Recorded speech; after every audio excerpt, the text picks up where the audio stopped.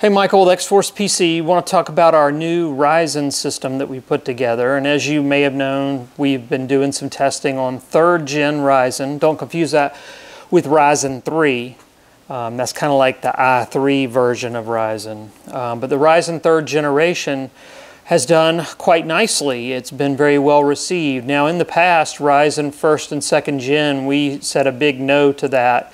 When it comes to X-Plane, it performed terribly. We're talking half the performance that you should expect or would have expected is the type of performance we were seeing on 1st and 2nd gen Ryzen. But 3rd gen Ryzen pulls within percentage points of Intel. And so we thought it appropriate to put together a system. And so we've done that. Now, you may or may not know that AMD's colors are red and Intel's colors are blue. So sometimes people refer to them as the red team and the blue team. So that's why we picked this case with a nice little decorative red stripe or swoosh on it to represent the red team, being AMD. Now AMD, in the lineup, it starts from down, well, at least the ones we're going to deal with, the 3600 all the way up to the 3900X. And what we found is the performance in X-Plane is about the same all the way up the product stack, all the way up to the 3900X. And the reason for that is, as you go up this AMD Ryzen stack, at least starting with about the 3600 on up, you really don't increase clock speed all that much. And that's what X-Plane craves, is clock speed. What they do is they add more cores. So the 3600X has 6 cores. Then you go up to the 3700X and the 3800X, and they have 8 cores.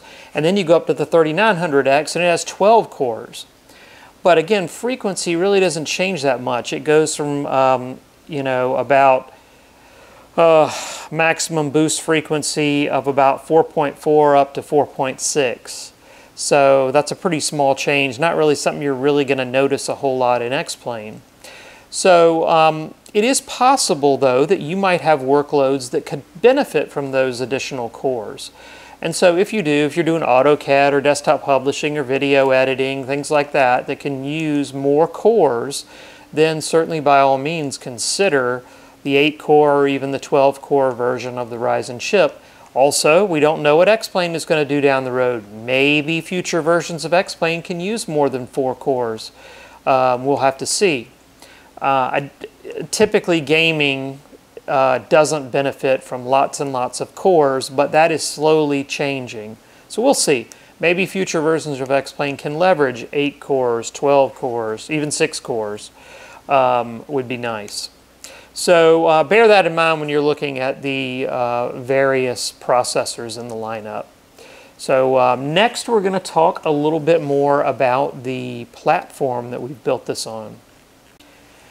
So the platform we're using is the X570 chipset. X570, that chipset came out with or alongside 3rd gen Ryzen.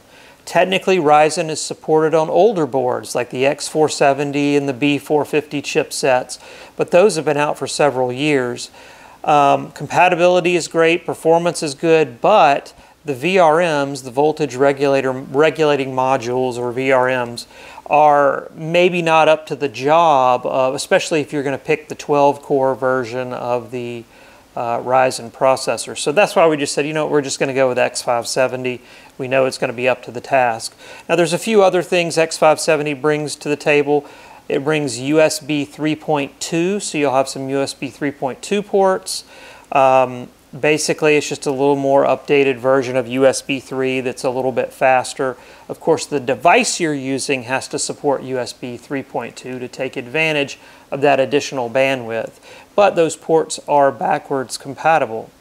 The other thing that X570 brings to the table is PCI Express 4.0. Everything built in the last few years has been PCI Express 3.0, and that's the bus, you know, on the motherboard, and it has a certain amount of bandwidth, and PCI Express 4.0 brings more bandwidth. Now, that isn't as big of a deal as it might sound. What does it mean in practical terms? Well, there's more bandwidth available to the graphics card, but the graphics cards were not currently saturating the PCI Express 3.0 bus. So they really won't see much of a benefit at this time by having PCI Express 4.0. The other thing is it does open up the possibility for higher performance SSDs that previously the fastest SSD you could get was about 3,000 megabytes per second, and PCI Express 4.0 raises that number. What it goes to, I don't know off the top of my head. But we don't really recommend those types of SSDs for home users. They're very expensive, and you won't really notice much of a difference at all. You'd have to take a stopwatch out and time things and go, oh yeah, I see that was 5% faster, loading X-Plane or whatever it is you're doing. From a dollar's perspective, it really doesn't make sense for the home user to spend that much on an SSD. So the bottom line is, for right now, PCI Express 4.0 doesn't mean a whole lot for the common home user, even the power home user, but could bring benefits somewhere down the line. So that's the X570 platform. Let's talk a little bit more about the case. Okay, so I shut the system down, and one thing we want to look at is behind this front panel. You just kind of yank on it, and it comes off. It is attached by one little wire here that does the light in the front there.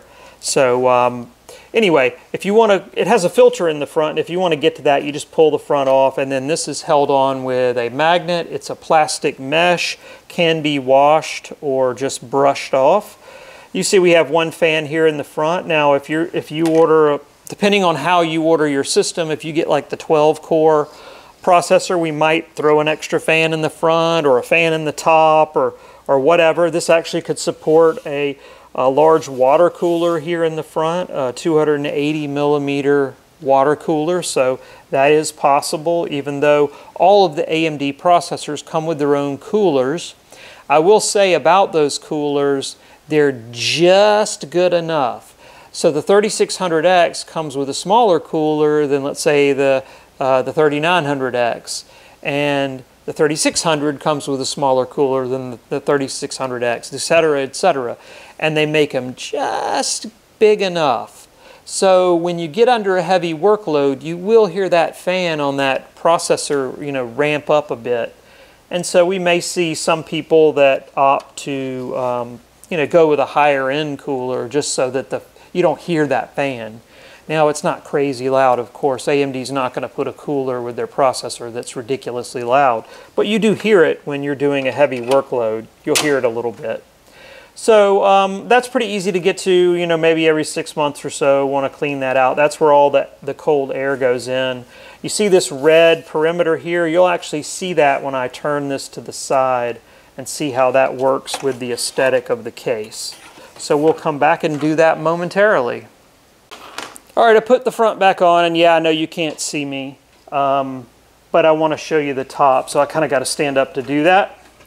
And in looking at the top here, let's tilt this forward a bit, you see we have a power, 2 USB 3.0s, a microphone, headphone jack, and a reset switch.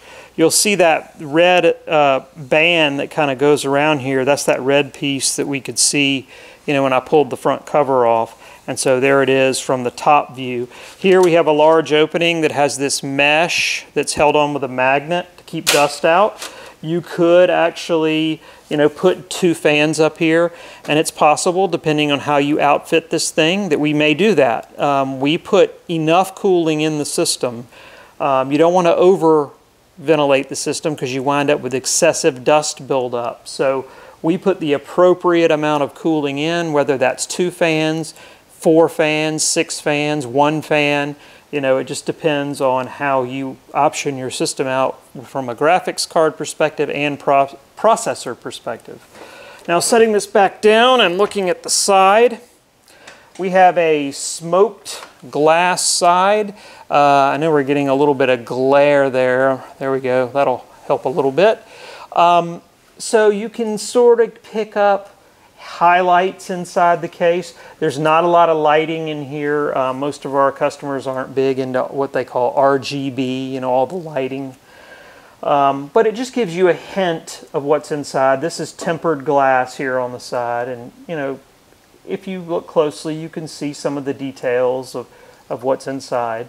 Now this system comes with 16 gigs, which is plenty, but you can option it up to 32. Technically, the board will support up to 128. We can do the RTX line, the 2060, 2070, 2080, 2080 Ti. It's got a 700 watt power supply, a terabyte SSD, which we think that's very important to have a nice large SSD. A lot of companies want to give you a puny SSD and a mechanical hard drive, or just a puny SSD, period. We feel like everything should run off the SSD. SSDs are so great that we don't really want anything running on a mechanical drive if at all possible. Wireless AC is in here. You might be able to see the card down there in the bottom. What else have we got? I think that covers it. Yeah. So, you know, we'll have a number of options there on the website and some descriptions and so forth. Now, you'll see this little red highlight I talked about earlier extend down the side. And between this red highlight and the black, there's a little gap. And that's where the air goes in to go in the front. Because you might have been wondering, that whole front, you know, looked solid. But there's a gap going all the way around that the air goes in the front and goes through that filter. And there's plenty of room there for the air to get through. Down here in the bottom too, we have a separate chamber for the power supply, which is kind of nice to keep that air from mixing with the rest of the case. That air goes straight up through the bottom and goes straight out the back and doesn't mix. And then we also have a filter for the power supply, and that's always nice to have. It's a plastic, I'm not going to try to put it back right now. It's a plastic mesh, and again, just like the one in the front, you can brush it off. Is probably the easiest thing to do, but you could run it under some water and then let it dry and then put it back. So that's an overview of our AMD 3rd Gen Ryzen. We're real happy that AMD is now back in the game. And so if you're wanting to support the red team, then feel free to come and see us. I even have my red shirt on today.